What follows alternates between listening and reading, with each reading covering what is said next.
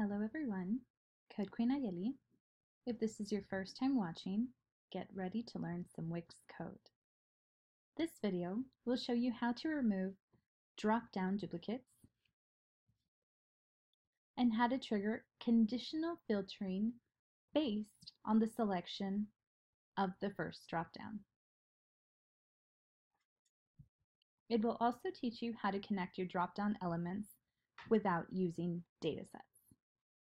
Regardless if this is your first time or 10th time using Wix Code, this video is for you.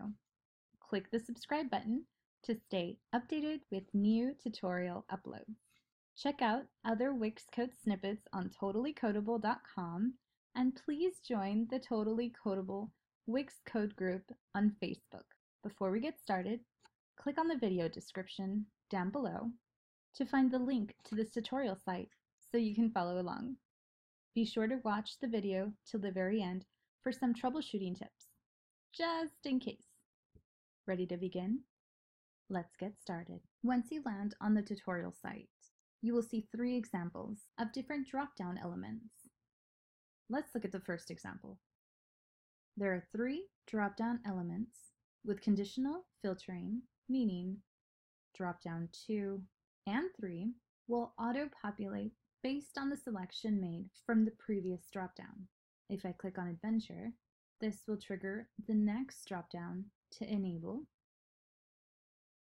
If I click on the next option, it'll trigger the last dropdown to enable, allowing me to select only the options that are filtered for that specific category. These 2 dropdowns are disabled on Ready from the Properties panel. If you are using dropdowns to collect information in a form, this code builds the options without duplicates and with the conditional formatting. Let's look at the example database collection first.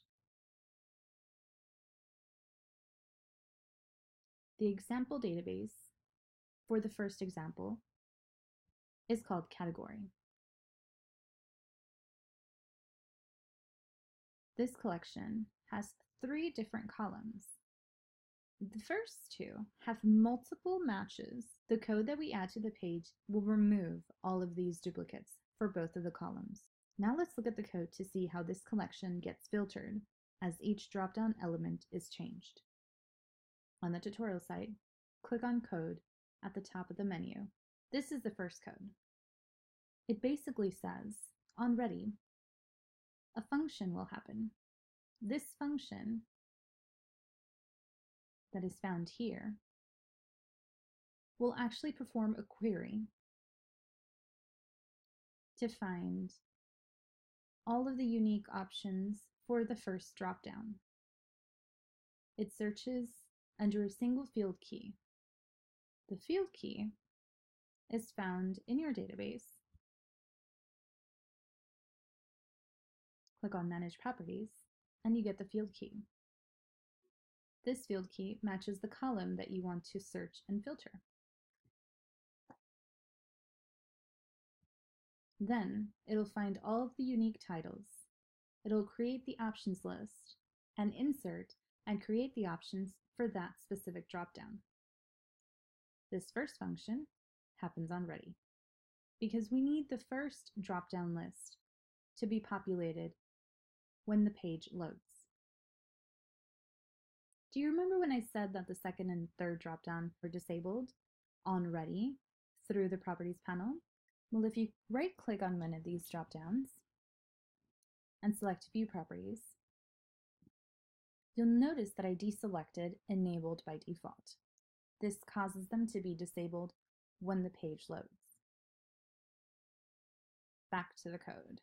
When you continue down, the second piece of code is actually an export function, which it says genre change. The first drop-down button on change will do something.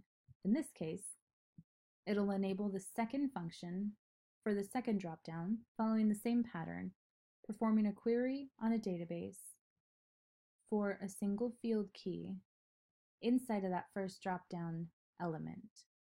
Then, finding all of the unique titles, building options for the second dropdown, using a different field key for that option. It also enables the second dropdown. So as soon as they click on the first one, the second one will turn on. The code continues and it repeats the exact same thing. When the second dropdown changes, it triggers the third dropdown function, which is here, and it enables the third dropdown button. Let's move on to example 2. There are 2 dropdown elements with conditional filtering, just like the first example. The second dropdown is disabled, so it prevents the user from selecting this. It forces them to choose a selection from the first dropdown because it'll trigger the filtering for the second one. Once they select it, the second dropdown is enabled and they're able to select their choice.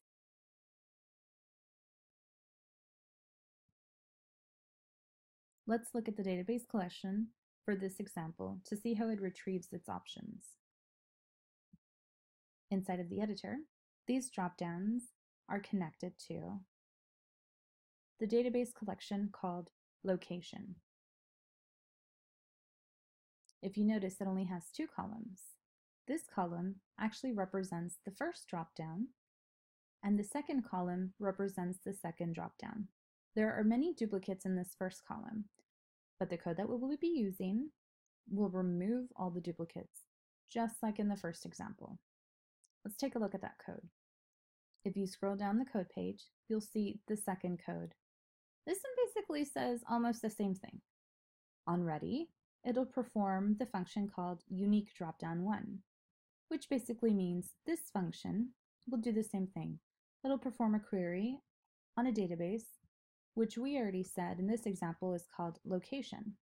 Then it's going to find all of the unique titles for a specific column, which we will use the field key to tell the code which column to check. In this case, the column will be state. Then it'll build all of the unique titles, create a list, and add that list as the options for that specific dropdown. In this case, it'll be the first dropdown element. Then, when it changes, that first dropdown element will trigger the second dropdown function. And at the same time, it will enable the second dropdown element, allowing the person to view the options and select their choice. Finally, let's look at the third example. In this one, there are 2 dropdown elements with conditional filtering, but each dropdown element is connected to a different dataset, which are actually also connected to 2 different database collections. Let's look at those collections inside of the editor.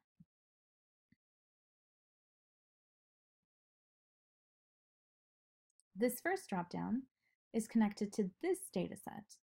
It's called the list of states. The list of states is actually a collection that was created as an index, just to have a list in the form of a database collection. This collection is called states. When you click on states, you will see a small list, just to use as a reference or an index for the filtering purposes of the code. So it has the 4 different states here. These 4 different states match the second collection that is used for the second dropdown element, which is the city. The city is connected to this dataset, and this dataset is connected to the location database collection, because in the location database collection is where all of the cities are listed, but also being referenced by state. These states match the index.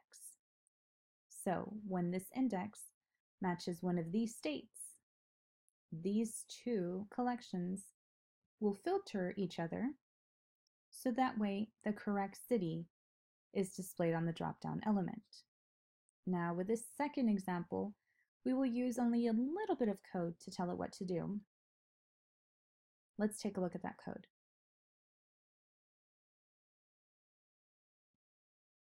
Continue scrolling down towards the bottom. And in the very last piece of code for the two dropdowns, there is no onReady code, but there is an export function. When the first dropdown element changes, so you've triggered an onChange event for that element, it triggers a filter code. This function is called the location city filter. Here, it first enables the second dropdown element, and then it begins to filter that dataset that is connected to the second dropdown element. It will search for a field key, which in this case will be the state, because the state column is the one column that both collections have in common, and that state is actually listed on the first dropdown element. And that's it. That's the code for the last example. Now that you learned what each example does and what the code says, go back and study the different dropdown combinations. Select the right combination for you, and then go through the code and start changing out the pieces of code that are in color. The unique dropdown one function, this is a made-up word. You can label it whatever you want. The collection is the name of your database collection. The dropdown name one is the name of your first dropdown, and the field key is the field key that we found in the database collection. Go through the code, swap out these, and inside the editor, make sure that you trigger every single dropdown that triggers one of those codes. So you right-click, View Properties, click on onChange, click Enter, and this is the name that you will be using for your code, located here under the function. Now for some troubleshooting tips. If you still don't see your options in your dropdown, make sure to check your database permissions. Click on the database, edit permissions. Check to see if anyone can read or if you have set it to site member only. If yes, then don't forget to sign in so you can test it. Otherwise, you won't be seeing any options in your dropdown.